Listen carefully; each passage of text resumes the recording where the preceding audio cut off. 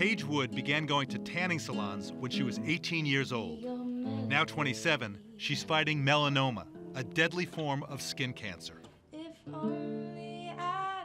definitely been an ongoing battle for me with just remaining optimistic. In the journal Lancet Oncology, an international panel of cancer experts upgraded the warning on tanning beds from probably to definitely able to cause cancer. There have been a number of studies showing an increased risk in melanoma, and it's particularly in people who start using tanning beds before the age of 35. In those people, the risk of melanoma increases by 75%.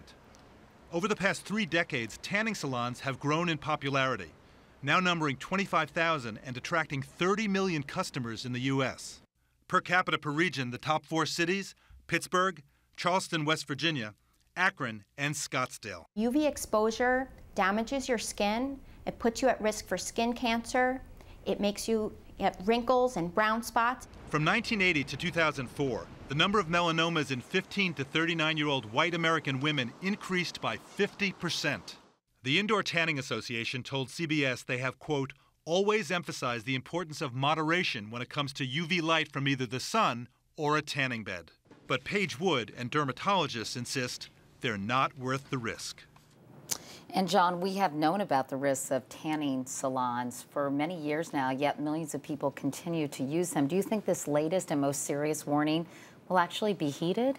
Katie, I really hope so, because, you know, teenagers are particularly a problem because they think they're invulnerable. And there is a bill that's pending in Texas that would require kids under the age of 18 to come in with a parent and to also have a note from their doctor before being allowed to use a tanning salon. So that'll be very interesting to see what happens with that. Sounds like a good idea. All right, Jon LaPook. John, thanks very much.